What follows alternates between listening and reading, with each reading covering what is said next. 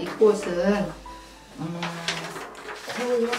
고흐 아저씨가 그린 붓꽃이라는 그림이에요. 붓꽃인데 이게 지금 보면은 이 붓꽃이 보라색으로 돼 있어, 그치? 그리고 이 잎하고 줄기는 무슨 색이야? 초록색으로 돼 있지. 그리고 뒤에는 노란색이고 밑에는 흙이 거의 주황색에 가까운 갈색이야.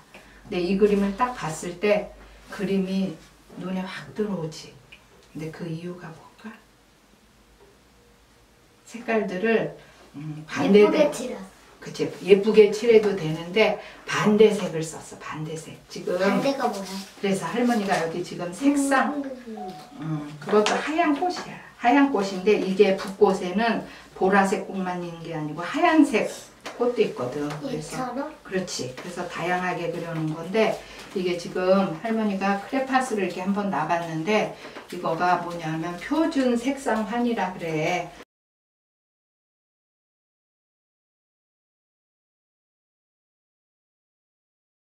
따뜻한 색부터 차가운 색으로 해서 다시 따뜻한 색으로 돌아가는 10가지 색을 놨는데 이 빨강 하면은 뭐가 생각나? 장미. 장미도 생각나지만 딸기 또 하늘에 있네? 하늘에 있네. 햇빛. 그렇지. 햇빛, 불 그런 거 생각나잖아. 그리고 파랑 하면 뭐가 생각나? 하늘. 하늘. 미니벨로. 아니 그렇지. 그런 것도 있고 또 자연 중에서 철썩하는 바다. 그러니까 이건 차감색이란 말이에요. 그러니까 이 색깔이 차갑다는 게 아니고 연상되는 게 바다가 연상돼서 차가운 느낌이고 태양이 연상돼서 따뜻한 느낌인데 여기 봐봐. 요렇게 반대쪽에 있는 게 완전히 반대되는 색이야. 반대되는 색. 이 반대되는 색을 같이 쓰면은 눈에 엄청 잘 띄어. 그래서 이 그림 고흐가 그린 이 붓꽃이라는 것이 왜 눈에 이렇게 잘 띄고 화려하냐 하면은 반대되는 색. 노랑의 반대가 뭐야? 파랑. 그렇지. 빨강의 반대가 초록. 주황의 반대가 파랑.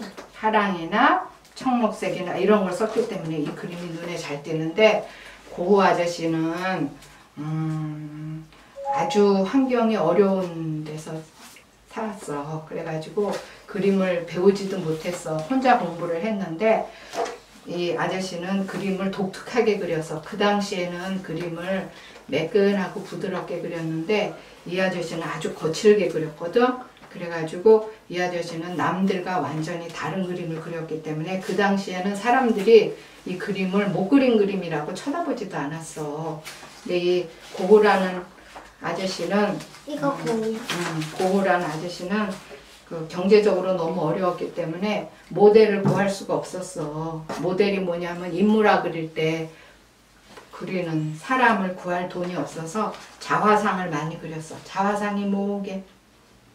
자기 자신을 보는 거. 자기 자신 보고 그림을 그리는 거야. 그러니까 거울을 보면서 그린다든가 아니면 자기 기억에 의해서 그린다든가. 그래서 이 고흐 아저씨는 자화상이 많은데 고흐가 그린 건데 왜 원숭이처럼 그렸어? 원숭이 같이 느꼈나 보지. 자기 생긴 게 원숭이 같다고 생긴 거 비슷하게 그린 거야. 근데 이게 배경이 보면 빨갛잖아. 그러니까 이 아저씨가 그때 이 아저씨가 그 친구 고갱이라는 친구 아저씨가 있었어. 고갱이 알아? 고갱. 그렇지. 그 그림 그리는 유명한 분인데 그분하고 싸움을 하고서는 그림 때문에 싸움을 하고서는 그 친구를 떠나보냈어. 그리고 나서 후회를 막 한 다음에 내가 고갱의 말을 안 들어서 그런 거야. 그리고 자기 귀를 잘랐어. 칼로. 그래갖고 그 붕대로 칭칭 감은 거야. 그러니까 성격이 아주 괴팍한 거지. 그치?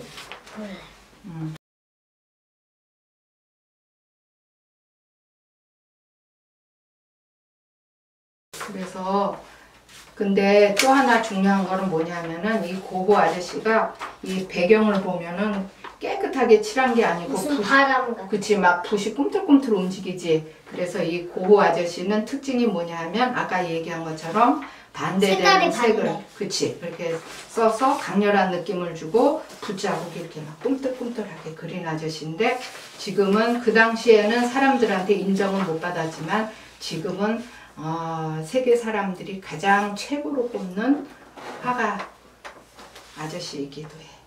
알겠지?